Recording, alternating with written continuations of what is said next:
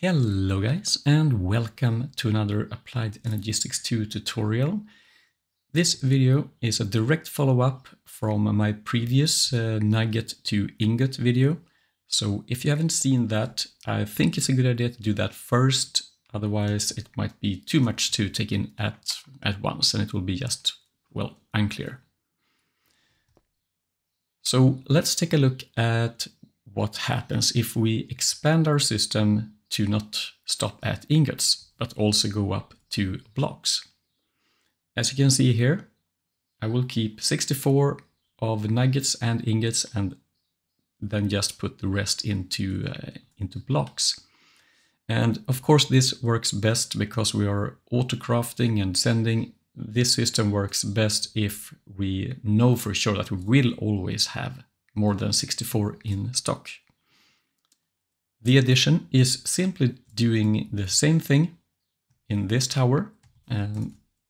Well, first I should go through what I've changed. It looks slightly different from before. These interfaces, they are simply what I had here before. So these nuggets that we keep in stock, 64, they are here. And I tried with wheat and hay bales, it works exactly the same. Wheat,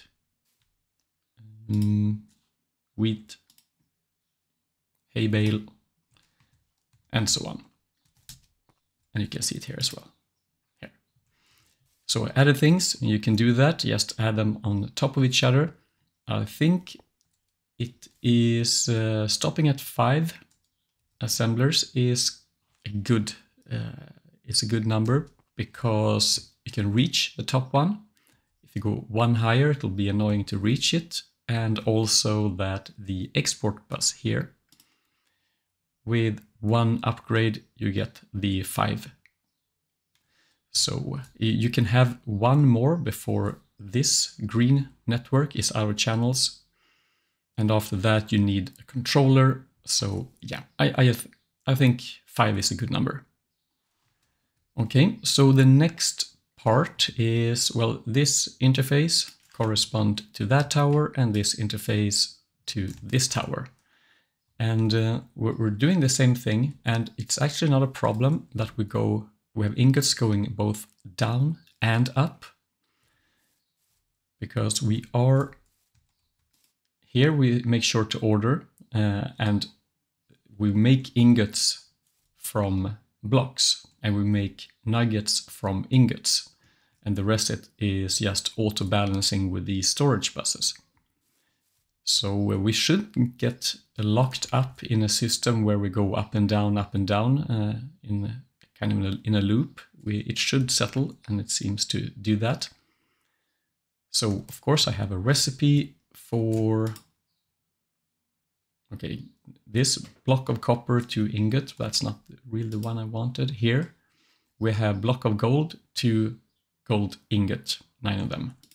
And then of course we had this from ingot to nugget. But we don't have a crafting recipe, and I mean an auto-crafting recipe from nuggets to ingots. That's handled only by the storage bus.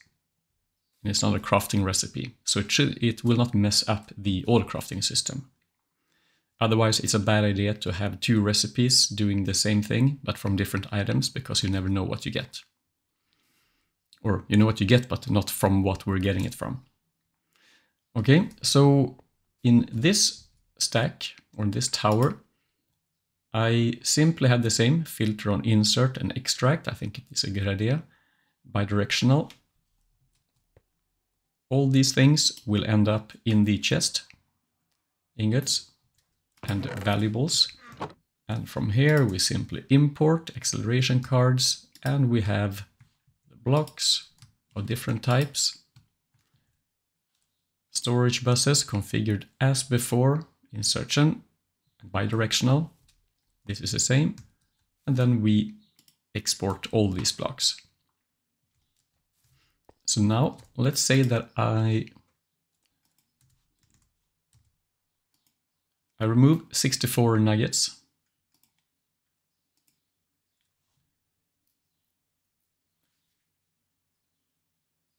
you can see that we self-balanced, and that's kind of fun. You can see them going back and forth.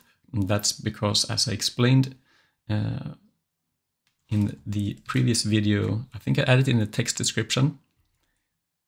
Let's say we have 8 nuggets here, and we'll get 1 more.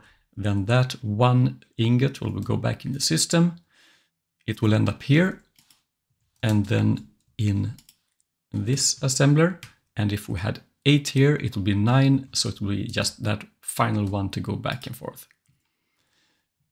But it's self-balanced, and it always goes downwards. So if we remove the ingots, we'll take from the blocks, and then if we get a few too many, they will be turned into blocks if this is filled.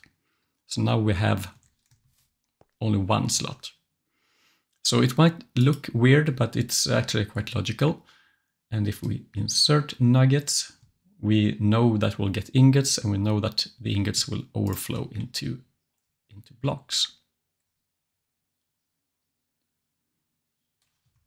You can see them here, slowly going down. And ingots will end up here.